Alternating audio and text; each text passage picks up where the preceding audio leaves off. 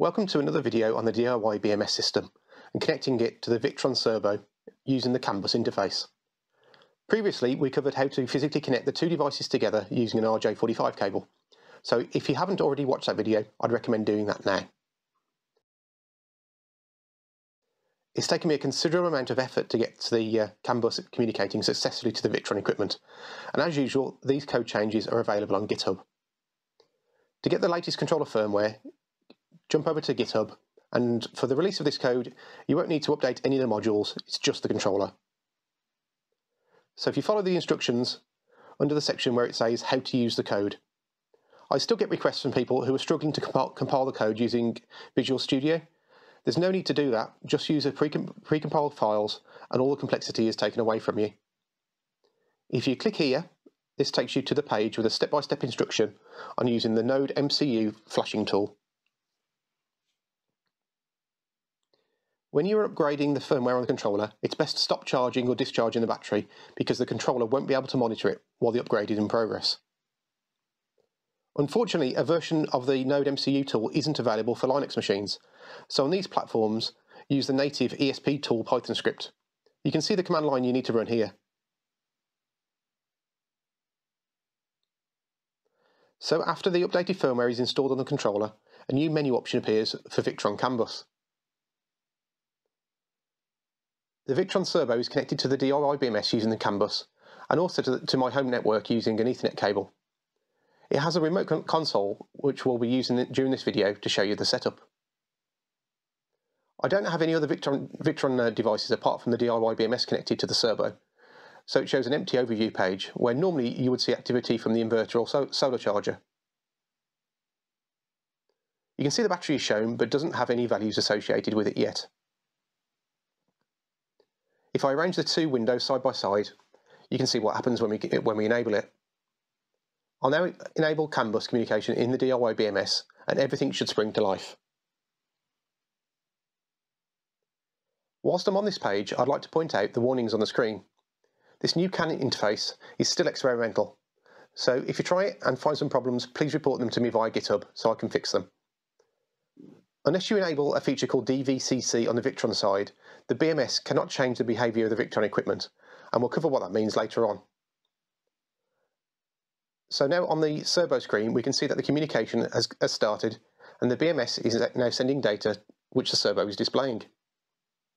We can navigate through the menus to the device list, and here you can see the battery voltage, current and power values are taken from the diyBMS current monitor. You can also see the state of charge of the battery, which we covered in the last video, and the cell battery temperature, calculated from the external sensors on the modules.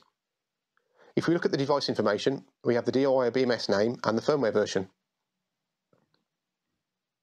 The Victron devices allow you to raise alarms and warnings. The alarm page shows all the different types of alarms available. diyBMS supports most of these, and I'll demo those in a little while. If we go to the details page, you can also see the minimum and maximum temperatures and voltages reported by the BMS. It also tells you which cell this relates to. The B0M1 means Bank 0 Module 1. You can also see the total number of modules connected to the BMS and the total battery capacity that we configured in the current monitor settings. Okay then, so let me show you an alarm triggering on the Cerbo. On my BMS, I've got a simple 3S setup. Let's change the overvoltage alarm to an artificially low value so the alarm is triggered. Let's pick 12 volts exactly. The battery is at 12.5 volts, so it should trigger the alarm immediately. diyBMS will transmit alarms for under and over voltage and cell temperature. It will also report if the controller runs into an internal error or emergency stop situation. The Cerbo keeps a log of the notifications, and it also has an inbuilt beeper which can be set up to alert you.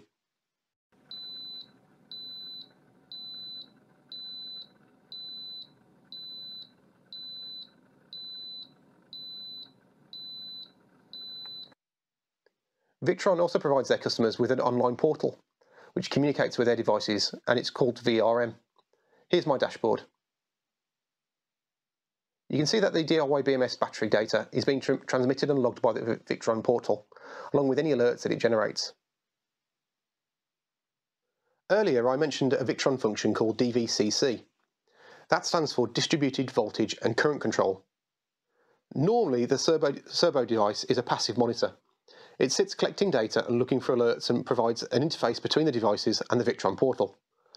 All the devices connected to the Cerbo still operate independently in this mode, so a solar charger, for example, will use its own logic to determine how and when to charge a battery, and also when to stop.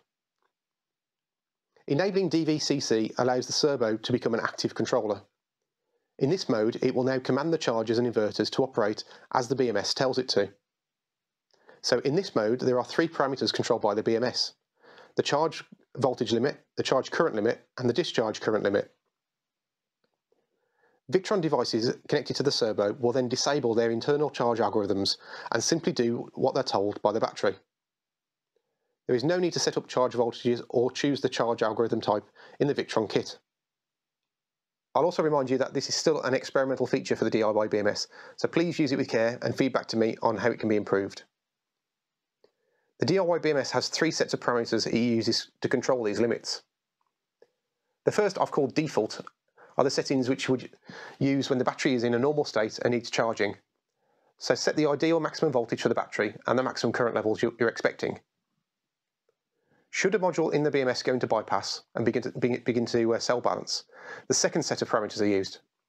Ideally, these will be lower than the default settings, allowing the battery to balance and the chargers to back off. Finally, should a BMS error occur, the third set of parameters are sent to the Cerbo.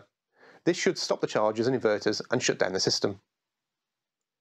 From the documentation provided to me by Victron, it appears that the voltage limit has the most beneficial effect on Victron equipment rather than the current limits, so that should be the main parameter to change. These three levels are a little crude at the moment, and I'd like suggestions from you in regards to how you would want me to change this feature in the future. You don't have to enable DVCC for all the other data to be transmitted into the Victron system, so this is definitely for people who have the whole Victron ecosystem of chargers and inverters. So have fun integrating diyBMS with your Victron kit and let me know how you get on. If you haven't already, consider subscribing to my channel and liking this video. It only takes a second of your time, but really helps me with the YouTube rankings. See you soon.